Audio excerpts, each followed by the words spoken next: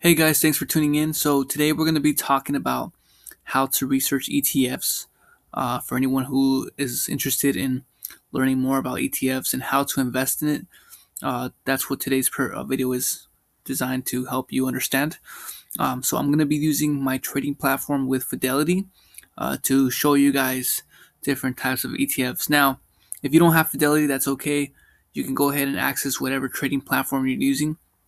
My main purpose is really to help you understand the basic terminology behind these ETFs, what type of ETFs you can look at. So the information is still the same, even though you're using a different trading platform. All right, so let's go ahead and get started.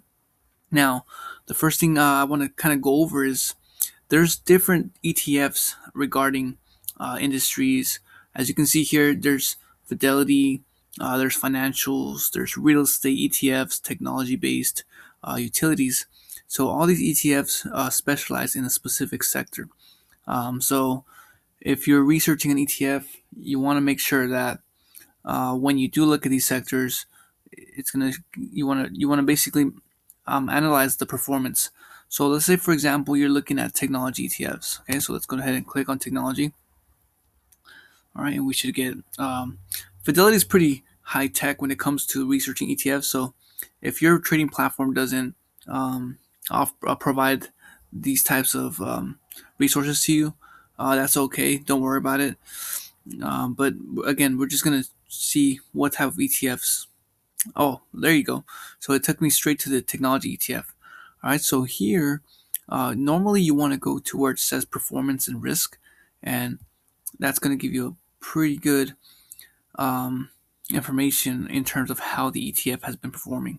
So as you can see here, what I want to look at is the 5-year market return. So I'm going to go ahead and click on that so I can get the largest return from top to bottom. All right, so as you see here, PowerShares has a 30% return average within the 5 years, which is pretty amazing. You also have iShares, Semiconductor, Spider. So you're going to get a whole different list of ETFs, and you can analyze whether an ETF has been performing based off the 5-year return, and some platforms even offer a 10-year return. So I want to go ahead and click on iShares. I'm going to take a look at SOXX, and it should take me to the page directly with more information on this ETF. All right, so just waiting on this loading, and it looks like there we go. Okay, all right. So the first thing I want to look at, okay, I want to look at the net expense ratio, 0.48%. That's a little bit higher than what I usually like. I usually like to look at ETFs with the lowest expense ratio, such as like 0.07, 0.08. However, with this technology ETFs, you may find expense ratios that are a little bit higher, given that technology is always growing. So that may have something to do with it. All right, as you can see, the dividend yield is 0.90%, which is pretty good. If definitely you're going to invest in ETFs. All right. Some more information that you can look at here is look at the dividend pay dates. As you can see, they pay dividends on the 26th of December of 2017. So that's pretty good. All right. You also want to, okay, so let's take a look at this. We're going to look at how it's been performing within the last couple of years.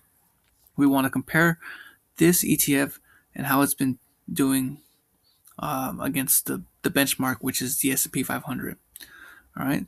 So as you see here, the past 10 years, this ETF has performed an average of 12.95%, versus the S&P 500 has delivered an 8.49. So that right there already tells you, okay, this ETF is more likely to perform better than the S&P 500.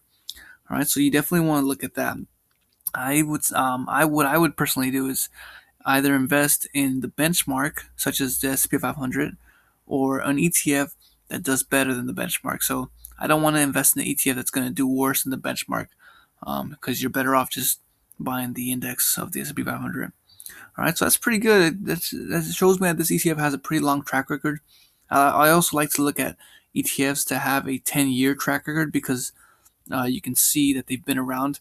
So usually with newer ETFs, if you don't have lots of information on historic data, it's going to be hard to tell where that ETF will be in the next couple of years. But as you can see with this ETF, it's been around for more than 10 years. So that's basically what you want. You want an ETF that has endured the financial crashes. You want to, as you can see here, in 2009 was when the crash happened. You want an ETF that is going to basically withstand those crises and still be able to grow throughout the long period of time.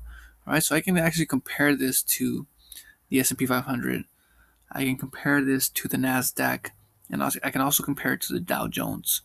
All right, so we should get some sort of a line, and there you go.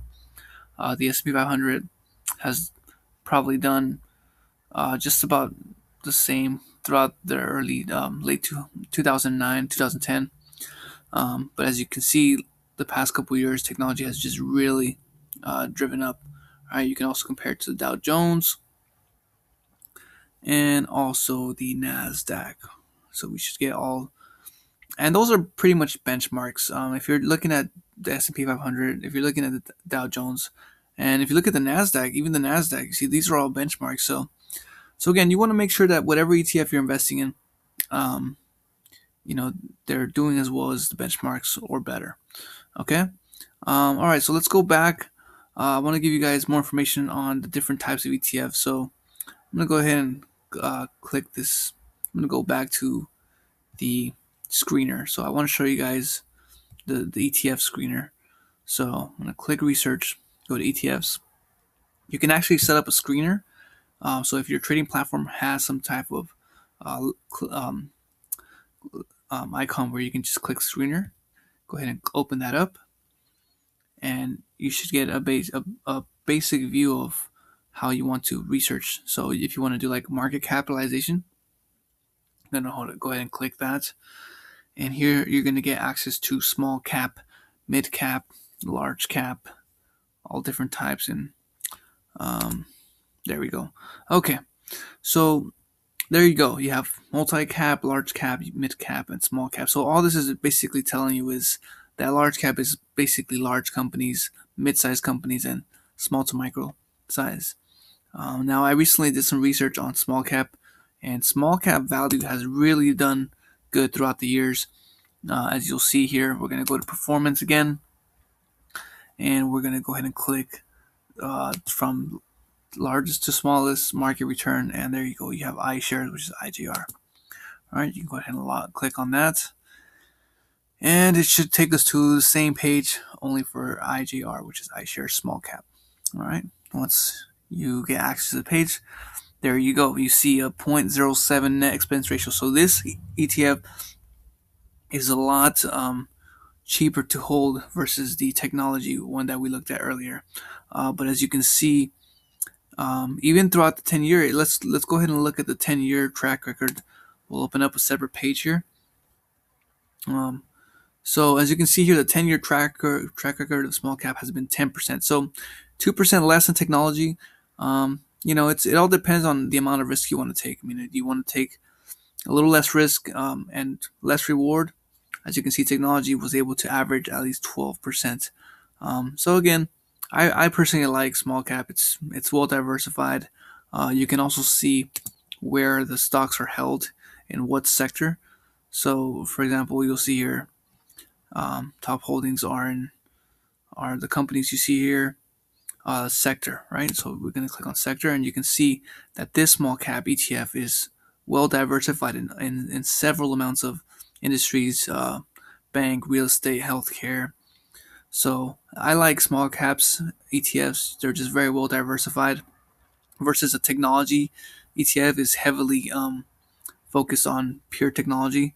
So you might not get as much diversity investing in a technology ETF or a healthcare ETF or a real estate alone ETF.